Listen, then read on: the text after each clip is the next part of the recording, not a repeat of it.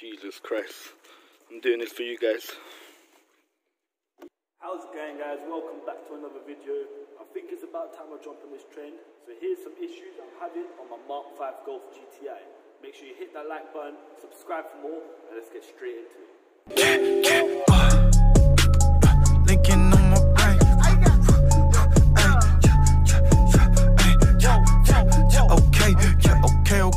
Okay.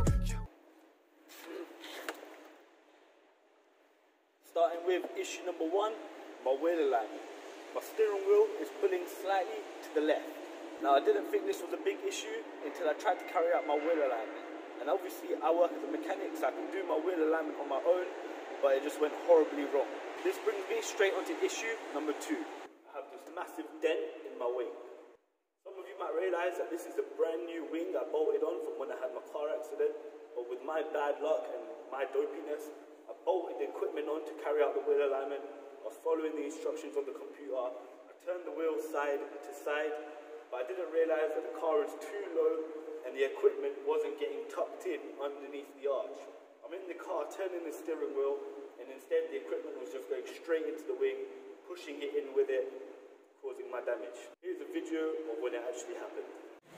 Check this out, guys. Just my luck. Trying to do a wheel alignment with the new wheels on. Full locking it from side to side. And what happens? The car's too low. Bang. Punctured up my wing. That's the new wing as well. Fuck. This flows quite nicely onto issue number three, rust. I have quite a bit of rust on my other wheel arch, and it doesn't look great, especially when I've just washed it. So I kind of want to get them changed. And now that the other wing needs changing, it just makes sense for me to buy two so I can replace both. These Mk5 Golfs are pretty common for having rusty wheel arches, so I'd rather change them now so it will last a lot longer in the future. And it looks a lot better once it's been washed and stuff, and when I'm trying to take pictures of it. So yeah, might as well change both. Rust is pretty common on these, and this car is pretty rusty as it is. And while we're here, we might as well talk about issue number four.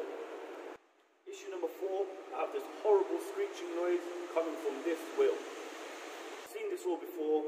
Basically what it means is there's probably a stone or a little bit of dirt stuck between the brake pad and the brake disc, and at low speeds you can hear the stone rubbing against the disc, causing this horrible screeching noise. The only way to solve this is basically by removing all the brakes, cleaning them all down, spraying them with some brake cleaner, maybe a little bit of sanding paper, and then throwing it all back together, and hopefully it should go. And the fifth and final issue I'm having with my car is I've got this horrible knocking noise coming from when I turn the steering wheel from lock to lock. Now I've done my research, I checked online, I asked the master techs at my work, and they all advised me that it's probably the top mounts being under too much stress from the coilovers. So I stripped both front suspension, I replaced the top mounts with brand new fresh ones, I put it all back together, and it did not fix my issue. I'm going to go for a quick drive and see if you can hear it.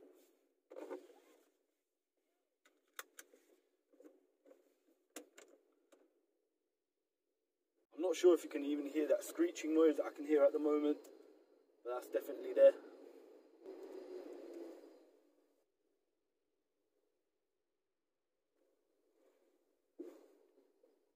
It happened there just once. And there you have it. I have absolutely no idea what that knocking noise could be. If you have any suggestions, please do let me know in the comments and I'll try and get it fixed. And there you have it, guys. There's 5 issues I'm having with my Mk5 Golf GTI. You're probably wondering, does this put me off the car?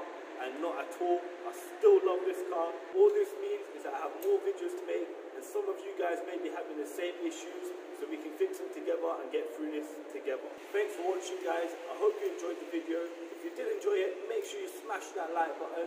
As you can see, we've got plenty of work to do, so many more videos to come. So if you want to check them out, make sure you hit that subscribe button as well.